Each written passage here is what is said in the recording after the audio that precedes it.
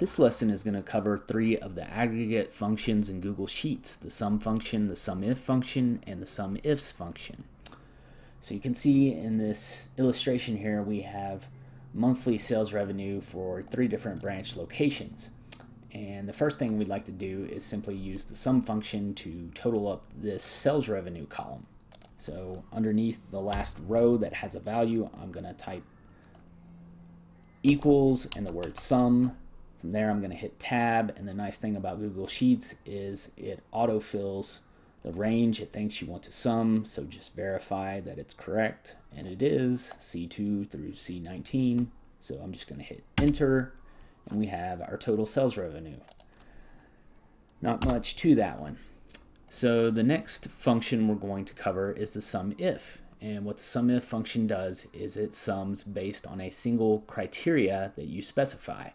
So here we'd like to sum the total sales revenue for just the East branch. So we'll type equals and SUMIF, hit tab. Our first input is going to be our range, which is our criteria range. Well, that's going to be our location column. So a cool trick is you can select the first cell in this range, hit Control-Shift down arrow, and then we'll select the entire range. Now it's good practice to hit F4 to lock this range down. You can see those dollar signs appear in front of the column and row references. What that means is once I've input this function, if I were to copy or drag this formula down or across or anywhere else, that reference is fixed. It will stay the same no matter where I move this formula.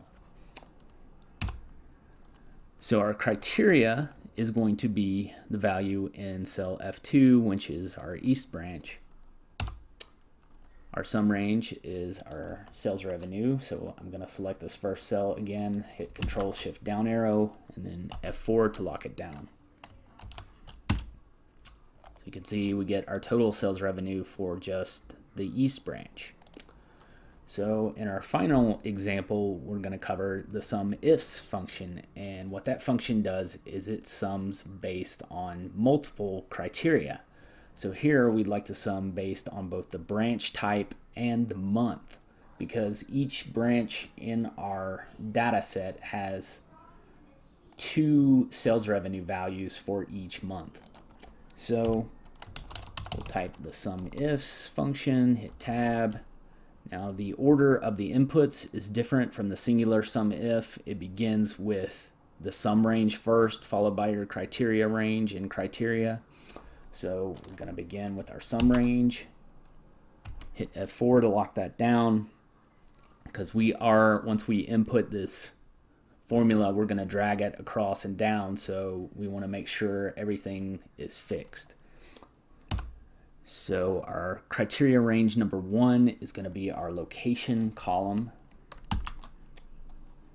Hit F4 to lock that down. Our criteria is going to be our branch here in this cell.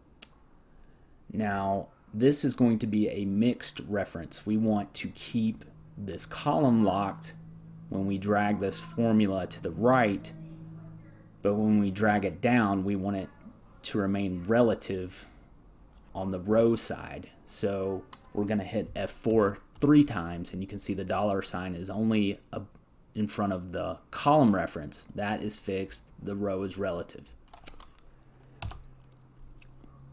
Our second criteria range is going to be our month column.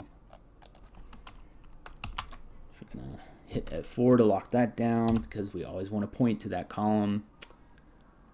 And our second criteria for that column is going to be our month date value here in this cell. And this time we have another mixed reference going the opposite way. We want to keep this row fixed but the column relative. We want it to be fixed so that when we drag this formula down, it still points to this value in this cell here. So we want to keep the row locked but the column relative when we drag it to the right. So we're going to hit F4 2 times, and you can see only the row is locked now. So we're going to close this out, hit enter. I'll drag this to the right and then down. And if we want to test this out, I'll just sum up manually the south branch for the month of March. Oh.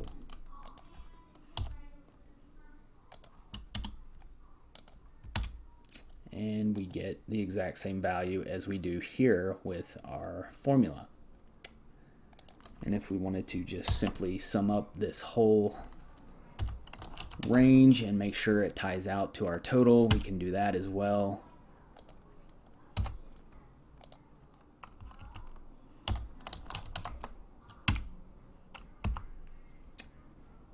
And we are good. So that is just 3 of the aggregate functions in Google Sheets. Hey, if you like what you saw today, please subscribe to the Excel Cave. Thanks for watching.